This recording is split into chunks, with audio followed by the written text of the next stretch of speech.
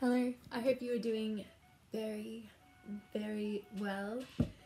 I don't know if you guessed, but today I'm going to be painting a tribute to Goodnight because she really inspires me and I love her videos, and even though I've only ever seen her paint with acrylics, I'm gonna do this in watercolour because she gives me watercolour vibes. Yep, I hope you enjoy. I decided to just portray her as Erin, but I was considering drawing her as Mrs. Pipit Whistle or one of her other Babblebrook characters. So I've finished drawing out the basic guidelines using this blue pen. I think I got her smile okay, but I did a lot of mistakes in the chin area, so I'm gonna have to maybe go in with some acrylic paint after I've done the watercolour to hide those mistakes there, and with her teeth as well. But I'm pretty happy with it.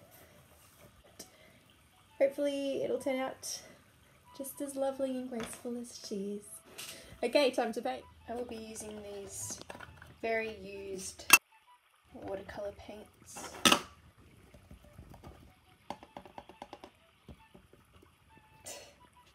Here are the fine paintbrushes I will be using for this portrait.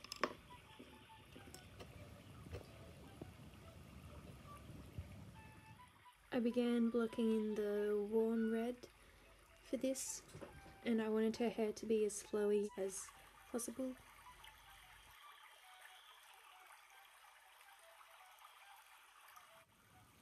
I got the main colours in, but as you can see the paper is warping a lot. I thought this paper was stronger and more like card, but I guess it wasn't made for watercolour. Ah well, hopefully it will dry out okay. And so began my struggle with her eyebrows. The watercolour medium was quite unforgiving and the eyebrows bled out a lot during this process, but eventually I managed to clean them up a bit. As you can see here, I'm trying to create shadow and using brown, which I did think was a mistake because it made all the lighting way too harsh, but in the end I think this piece ended up resolving itself. And here I'm just trying really hard to get some nice natural looking freckles. And I used white acrylic to fix up the mistakes I had on the teeth because my drawing made it look like she had braces. Regrettably, I neglected putting that bright pop of highlight that she always does on the inner corner of her eyes using the white. And I'm using the dark brown again to go in with the finer details. And I managed to clean up her eyebrows. I'm coming up to the final stages.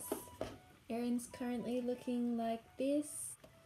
I'm gonna add some glitter or something sparkly around it. Yep, so I'll leave that for tonight. I'll come back and work on it again. Bye! I'm going to take a photo of this and put it into Procreate and then edit it digitally.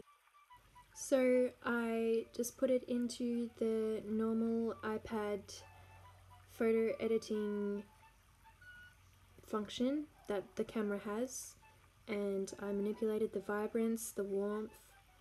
I experimented with the contrast as well. I did some noise reduction so that the watercolours would flow more smoothly into one another. I then was happy with that and I put the photo into Procreate, where I further cleaned things up, added more makeup, added texture to the hair, added highlights. I did do that iconic pop of white highlight in the inner creases of her eyes that she loves doing. And I added text that says "Welcome to Babblebrook" because I felt like it would be a warm introduction to her amazing world building channel. Thanks so much for watching.